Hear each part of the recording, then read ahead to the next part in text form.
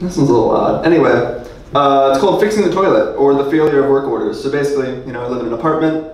One day I just snapped the handle, the little flush handle off my toilet. So I put a work order in, and weeks went by, and weeks went by. Eventually I got tired of just pulling the little lever, you know, in the, whatever you call it. Tank, thank you. So eventually I just went out and fixed it myself. This is all about that. Basically how inept I am at basic things. The handle broke! What more is there to say? I'm not some enterprising spirit, some gadgeteer, some artificer. I'm no techno-punk with a half-shaved head, no.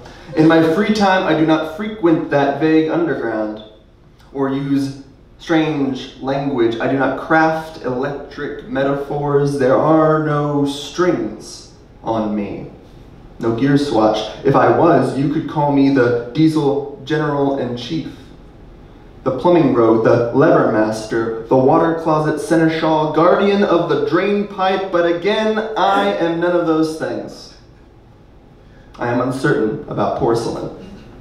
And the timing of those walks to works, I do not do so well with folding, and I get why dogs are afraid of vacuums.